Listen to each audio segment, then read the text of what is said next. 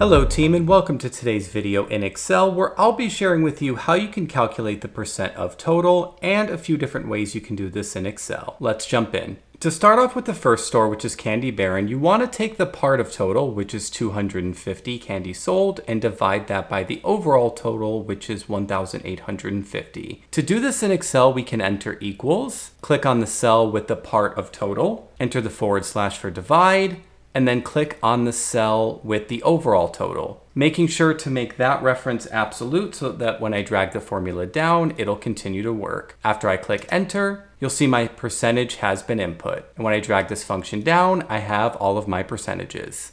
Another easy way you can get the percent of total in Excel is by using the quick analysis tool. Simply highlight the values where you want to get a percent of total, click the quick analysis tool icon, go to totals, and we'll scroll over to the right until we see this percent of total icon here. You can see my data is already populated, and when I select, I have my percentages the same as before. Team, I hope you enjoyed these tips today. Please like and subscribe to the channel for future videos and leave comments about additional tips you'd like to see covered.